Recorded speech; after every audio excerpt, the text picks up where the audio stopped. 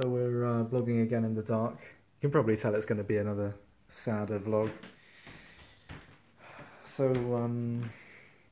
I've been doing this for a month now. I think that's okay. Pretty good going. But I've decided to relax the constraints of the challenge. And to explain why, I'd like to tell you what happened the past few days, because I found it a bit stressful. Like I said on Saturday, I was trying to charge this by cycling most of the day. In total, I racked up about over 6 hours on Saturday. In total, over the 2 days, it was, I'd say, between 6 1/4 and 6 3/4. Let's call it 6.5 hours over the weekend. And today, I decided, okay, I'm going to use this power to charge up, all this hard-earned power to charge up my phone. I press the button, and this happens. Oh, where is it? There it is. Yeah, critical low power. Didn't understand it. I was hopping mad. We measured the voltage across the battery, and it's gone up.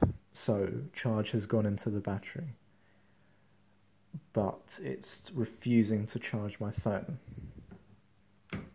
Probably for reasons to do with not wanting to... You don't want to discharge a battery too much. You don't want to you get into trouble with either damaging the battery or making it difficult to charge, something like that.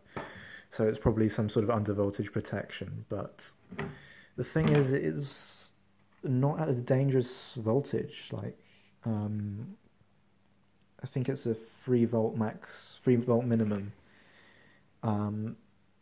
And this was flashing before at 3.6, and now it's at about 3.74.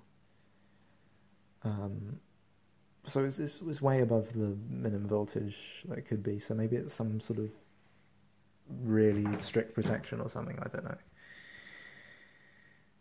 But man, that was so frustrating. And there's other stuff as well, like... I actually ordered another 4 more dynamos, so that was going to almost double the amount of power I'd get out of each cycle. So I could almost have generated sort of almost double. So maybe if I'd got those dynamos, it wouldn't be in a situation where I couldn't charge the phone. But yeah, that's the way it goes. Like, they didn't arrive on the Friday, so I couldn't use them on the Saturday. So they arrived today, and I was going all around to different bike shops, and they either were fully booked with bikes to repair, or they didn't have the parts, so I couldn't get them fitted even today. And it's just been it's been so stressful, and I haven't realised how much it's been affecting me until today. Like, it's starting to affect my happiness and my mental health, and I've got to know my limits and respect them, and I think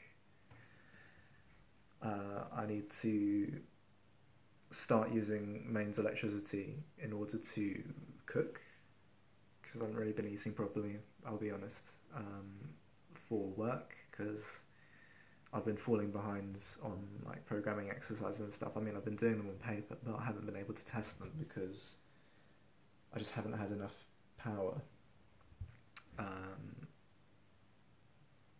And also, I'd like to talk to my mum, because she's going through some tough times at the moment, and I just haven't really been there for her. And Mum, I know you're watching this, and I'm sorry. I'm sorry I've been wrapped up in my own stuff, and haven't made time for you. And I feel really bad about that. I'm sorry. But It's going to be different now. I'll use mains electricity for those things. It's not like I'm completely giving up. I'm still not going to use mains electricity for anything else. There's all the details on the blog post of what I'm going to be using mains for, but nothing non-essential. Like I won't be able to play video games. Oh, video games.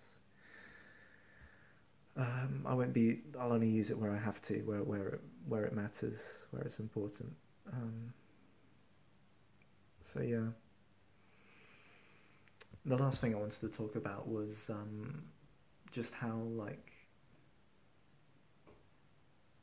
the way that because I've sort of failed this challenge, why is it so difficult? I don't think it should be that way. I don't think it. I don't think in order to be sustainable, you should have to sacrifice your happiness or your physical well-being or your education. Because, like I keep saying, people used to live without mains electricity just fine, and people still do today in some parts of the world. And you don't see them like not being happy. And yeah, I don't think it should be this difficult. There's something wrong here, I think.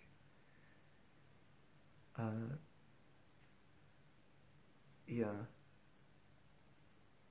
just want to get people thinking about that.